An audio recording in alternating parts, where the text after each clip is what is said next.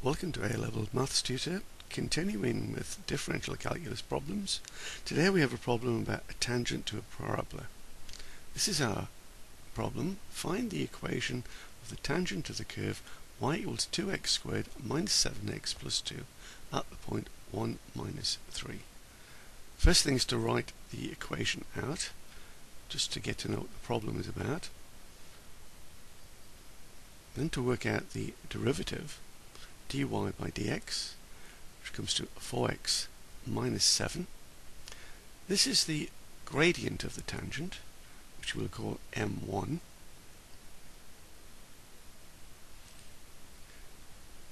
Now we need to work out what this gradient is equal to. It passes through the point 1 minus 3. So we'll write this out again. Gradient m1 at 1 minus 3. Okay, it's given by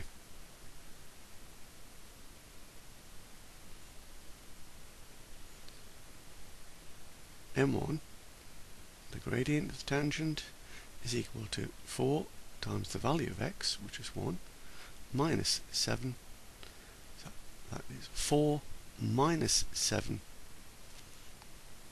which gives us minus 3.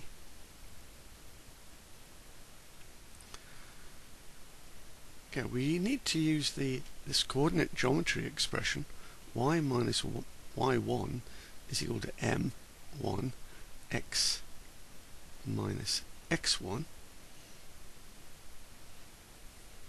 It comes from the gradient of a line between 2 points, x, y and x1, y1.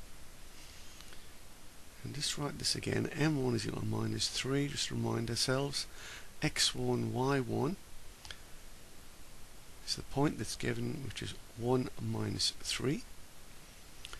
We'll substitute those values in, and we get y minus minus 3 equals minus 3 brackets x minus the value of x1, which is 1, which gives us y minus minus 3 is y plus 3 minus 3 x plus 3. The plus 3's cancel on both sides, giving us y is equal to minus 3x.